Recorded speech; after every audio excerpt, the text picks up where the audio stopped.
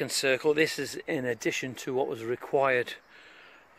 This is an extra, so we've got two. We can end up with two 3-meter circles, and this will create a split level effect basically. And we're going with the lay of the land, so it's a gradual process through the garden. Well, it's here, it's Monday morning, and we're back at it.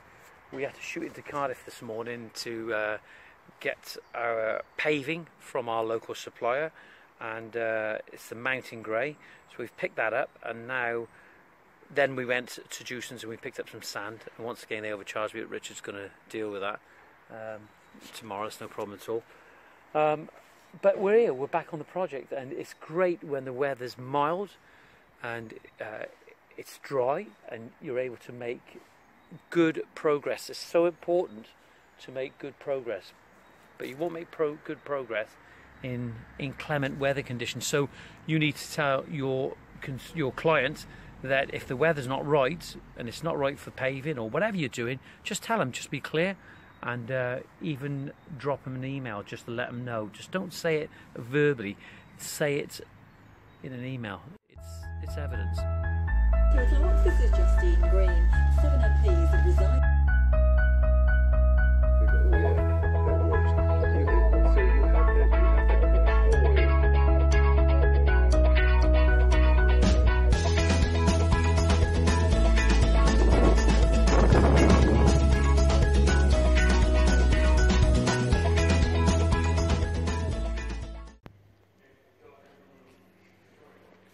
See the shingles for the log shed or not? Larch, cedar, very nice. Well, I'm in the log store. Just want to give you an update.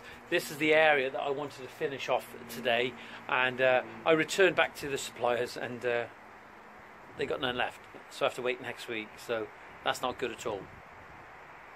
Bit annoying really, but what can you do about it? It's done. I should have bought it yesterday. I should have measured it up correctly.